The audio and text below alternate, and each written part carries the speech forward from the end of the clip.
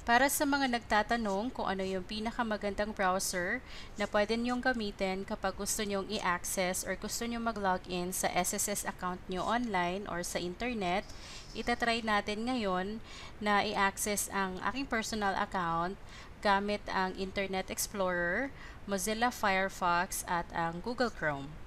So, ang una nating itatry ay ang Internet Explorer at magla-login lang ako. I suggest na kung gusto nyong i-access ang SSS account nyo, try nyong i-access during weekends or sa gabi, kahit weekdays, kasi mas konti yung nagtatry mag-access ng SSS website. Okay, so nakalagin na ako sa SSS. Try ko lang i-check yung aking contributions. So I go to e-services and then inquiry. Click ko lang to. And then I go to member info. And under that, click ko yung actual premiums. Ayan, so nakikita ko na lahat ng aking SSS contributions.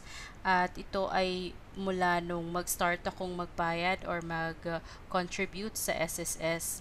So, okay naman siya. Mukhang wala namang problema sa records na nakikita ko. Going back to the performance, sa paglo-load ng SSS website at ng aking contribution, sobrang bilis using Internet Explorer. So, try naman natin ngayon i-access yung SSS account ko with or using Mozilla Firefox. So, ito yung SSS website at kung makikita nyo, mayroon ditong advisory na nakalagay for optimal viewing and functionality.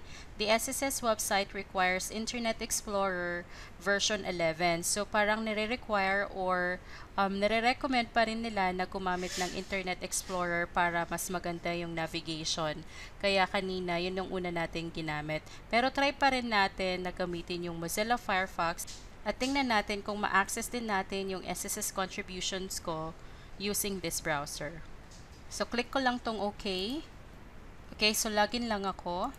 Real time din to. So, mabilis din naman siya. So, try ko din pumunta ng e-services and inquiry. And it says here, you're using an unsupported browser. Try natin i-click to. And then, click natin tong lock icon sa address bar or URL. Then, click this. Then, let's click Disable Protection for now. I'm going to click OK. So, ayan, nag-load naman siya ng maayos, pero medyo may additional na steps pa. And then, I'm going to Member Info, Actual Premiums, and there you go. So, na-access ko din ng maayos yung aking SSS contribution. Okay, so, try naman natin ngayon yung Google Chrome at tingnan natin kung ganun din yung kanyang process. So, just like Mozilla Firefox, pagka-open ko ng sss.gov.ph, lumabas din tong advisory na for optimal viewing and functionality, the SSS website requires Internet Explorer. So, click lang din natin to. At maglalagin lang ako. So, real-time din to at meron ding advisory. So, same advisory came up on the screen.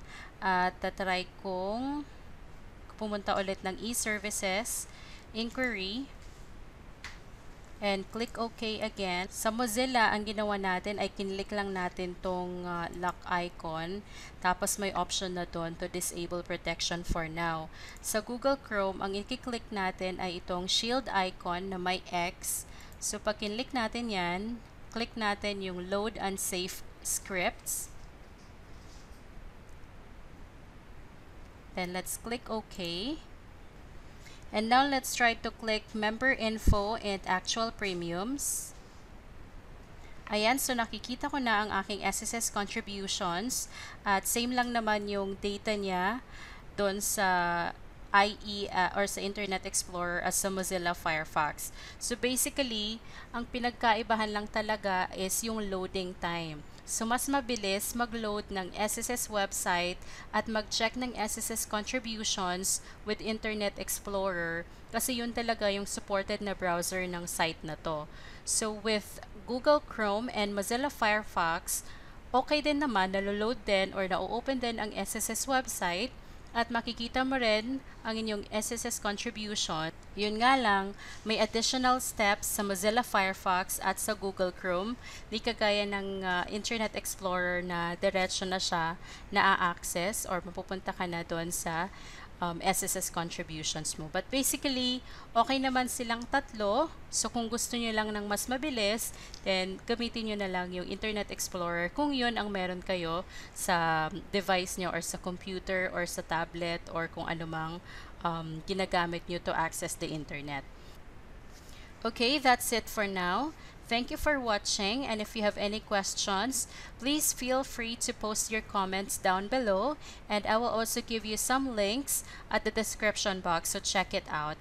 Just do me a quick favor, please like this video and subscribe to my channel, and please visit my blogs at pinayinvestor.com to send money to Philippines and thepinayinvestor.com. Thank you!